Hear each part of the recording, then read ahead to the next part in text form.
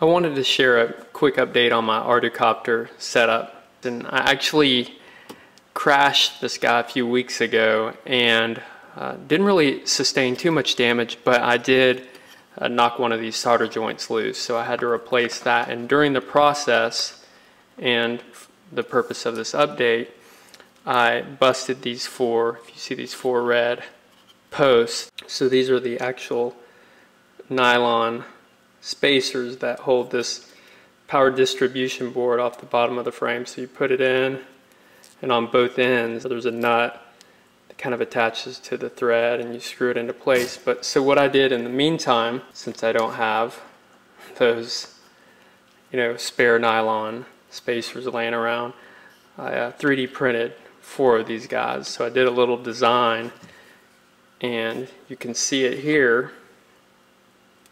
And it's actually pretty close. I mean, it's definitely close dimensionally, but from a rigidity perspective, it's real tough. So the only problem, and I was quite ambitious when I first got the MakerBot Replicator 2, was I was determined to print threads.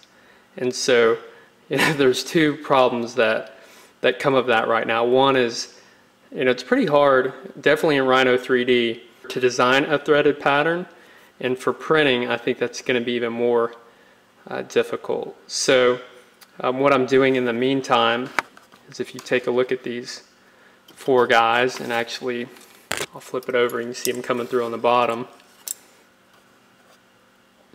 I've just gone ahead and put them into place, and I just dropped one tiny bit on each post of thin CA glue, and this thing is locked into place, so I feel good about that. And what I'm going to do next is, if you see this post and this hex spacer, you'll notice that there's internal threads, and so that threads right in.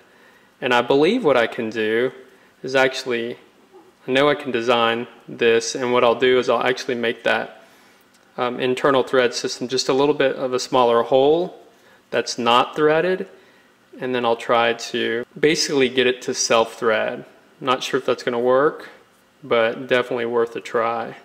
And I realize that could be construed as overkill to 3D print something as simple as spacers, and I've actually been told many a time via email and through YouTube comments of the like, but the reality of it is, it's just a convenience factor of being able to design that, and part of the learning process.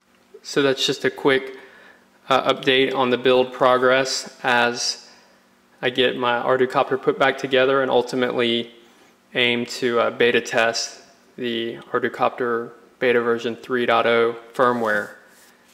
And if you have any use for these spacers or any of the other spacer designs I'm working on, I will definitely post those on garagepilots.com and Thingiverse. And that's it for now. Thanks for watching.